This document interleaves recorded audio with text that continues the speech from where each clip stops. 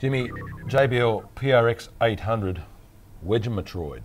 Yeah, look, this is I think where the PRX sits for me, and certainly price-wise, is somewhere between the SRX series, which is the SRX 800, which is their very high-end self-powered boxes, and the new range of Eons, which is their very entry-level.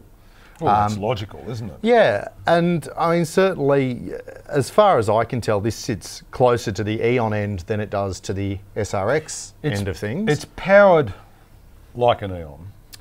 Yeah, I think, look, I mean, if I had to sum it up in 5 words, I'd say Eon in a wooden box. But that might be selling it a bit short. With a strategic difference in that the app for the Eon is mobile phone. And Bluetooth based. The app for this is only on an iPad. And it runs on Wi-Fi. And this carries a potential risk in that this came to us internally loaded with somebody else's EQ curve. The hairdresser EQ, as we like to call it.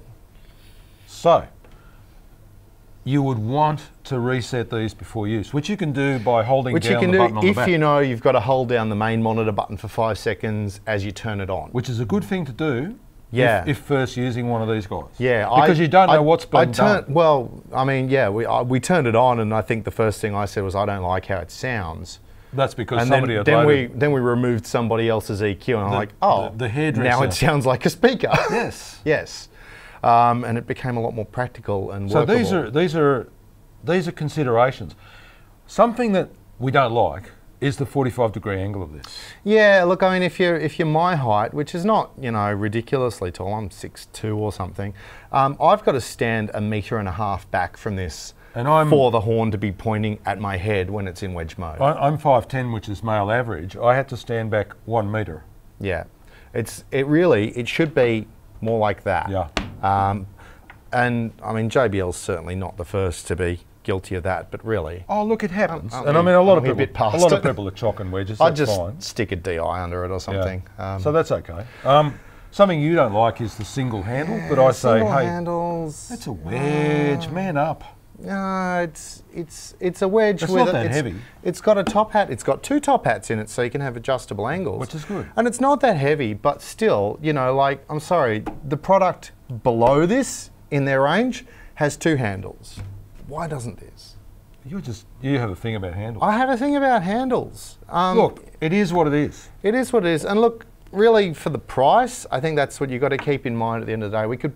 We could tear it to pieces, but I guess that's because we've had the luxury of playing with the SRX 800 series, which is a very different beast at a very different price point. We could tear it to pieces, and we could also love it a lot more if there are a few improvements. Yeah, look, I don't think they're about to start changing the shape of the box just for us. I think the iPad app's a bit clunky. That could probably very basic. Stand to have some improvements. And it insisted that we hook it up to our Wi-Fi network using the SSID. Well, it wanted to, but then I found a way to get around that. I found a way to make it not do that. But see, that would have stopped me using that. It would have stopped me using that. And then you never would have discovered the hairdresser EQ. Exactly. And then your judgment would have been somewhat different. I do like that there's fly points. I've just noticed those. That's it.